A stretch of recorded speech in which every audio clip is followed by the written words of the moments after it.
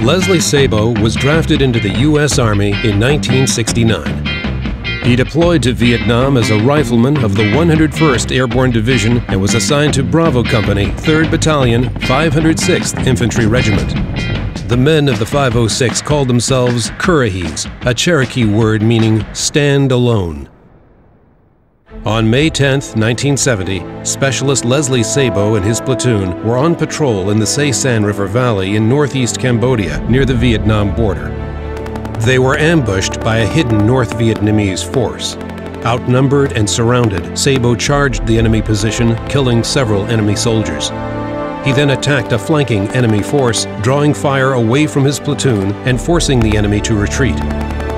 When an enemy grenade landed near one of his wounded comrades, Sabo grabbed the grenade and threw it back, shielding his fellow soldier with his own body. Although injured by the blast, Sabo single-handedly charged an enemy bunker through heavy fire. Mortally wounded, he silenced the enemy fire with a grenade that also ended his own life. More than 40 years later, Specialist Leslie Sabo was posthumously awarded the Medal of Honor. He saved the lives of many in his platoon through extraordinary heroism and selflessness above and beyond the call of duty.